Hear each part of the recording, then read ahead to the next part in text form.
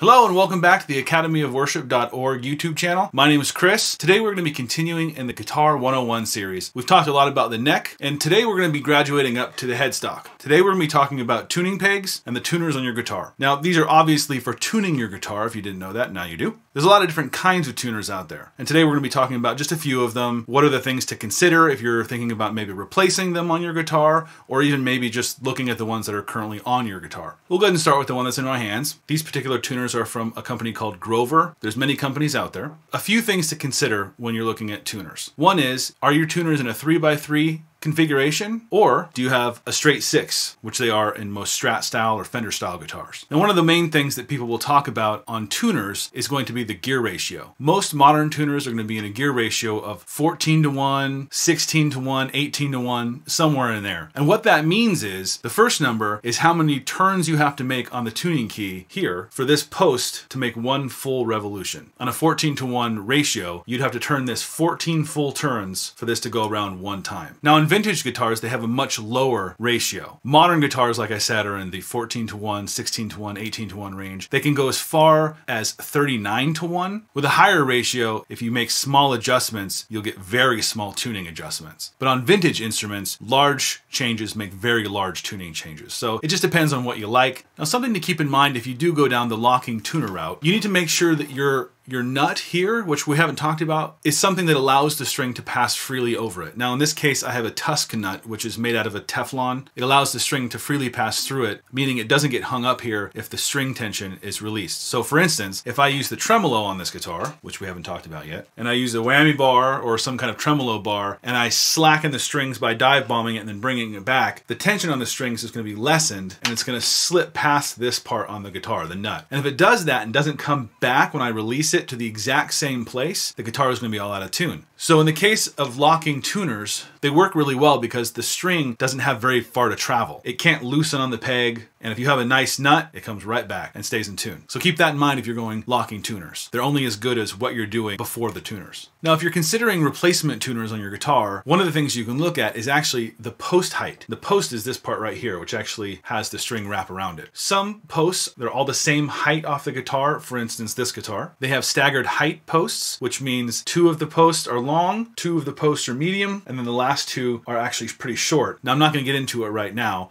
but the angle at which the strings meet the tuners is important for tuning stability and things like that. But just know that if you get some staggered tuners and you put them on or have them installed properly, your strings may not need a string retainer or a string tree. Lastly, we'll talk about why you'd even want to replace your tuners or why you'd get new ones. Usually it's because your current tuners are malfunctioning. If you have an older guitar or a vintage guitar, one of the things you may want to do is replace your tuners with a higher ratio tuner to make it feel a little better, or you can actually buy drop-in replacements from plenty of companies. It just depends on what you're looking for. You can also have different colors depending on the color scheme of your guitar. Maybe you're changing it. There's gold, matte black, shiny silver, red, purple, plaid, but you can get what you like. Some tuners, if you get them and they're different from what you had, for instance on this guitar, I actually had to drill bigger holes in the headstock to allow them to fit because they weren't drop-in replacements. So keep that in mind if you are going to change them out. Now, just like in our last video, I'm not going to recommend that if you have no experience to go drilling holes in your guitar or replacing parts of your guitar. If you have a need or your instrument's in disrepair or maybe it doesn't feel right, take it to a trained luthier or someone qualified to work on your guitar and let them do it. But that's pretty much it on tuners. But there's plenty online, so go check it out. Read up if you want to know more about what brands are out there, what types, what shapes, what colors, all that stuff is out there. Please like,